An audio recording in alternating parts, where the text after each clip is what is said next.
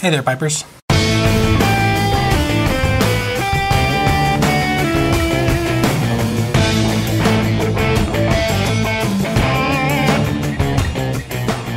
Still drinking. So it is Cigar Saturday. Got me some La Duerna. And last night we had our pipe meetup. And pretty good turnout. You know, we had some of the neighbors come over too with some cigars. So the cool thing was, Jaden Hewlen from Hewlen Pipes, our local,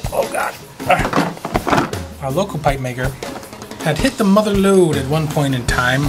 Just gonna throw them away, so take them. So he had donated to the club a pretty hefty box of aged tobacco, 2002, as a matter of fact. Actually, this one has 2001 on it. Well, he picked it up in 2002, so Lord knows how old these actually are. What I want you to do is, if you can, go to Facebook. If you're on Facebook, look up Hawaiian Islands with an S Pipe Club. On Instagram, we are HIPC 808. And I'm also going to make a YouTube channel, HIPC 808, just to make it easier to find. So, you go check those out. You can see, get some pictures of the island, of our meetups and stuff. But let's take a look at some of our swag here.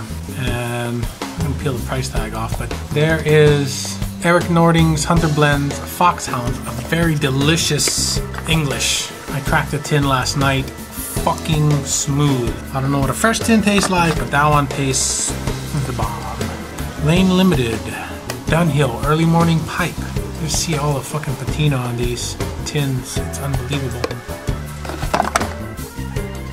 Eric Nording's Pointer Virginia and Burley Tobacco. Pointer.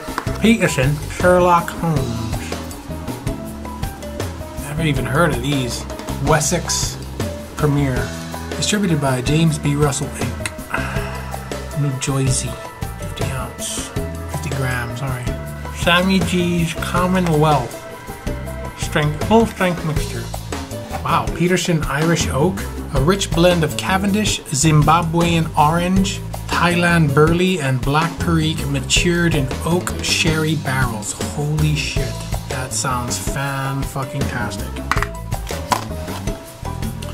Royal Vintage Golden Cake. Ashton's Black Parrot. Blend of Virginia, Carolina, and pure Louisiana Perique. Another Sherlock Holmes.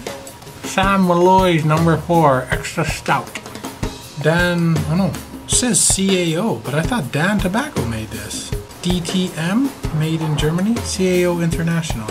I gotta grab my new tin and see what it looks like. The Patriot Flake. And 4 tins of Ann Soda Bed. And if you noticed, if you guys looked on my Instagram, I had opened one and it was juicy. It smells, I have a new tin. I'm gonna do a side-by-side comparison. The new tin to the old one. When I opened it up and it was so juicy, that paper that's wrapping it, oh, it smelled kind of like olives. It was such a weird nose or tin note, but it was such a sweet smoke. And some Dunbar.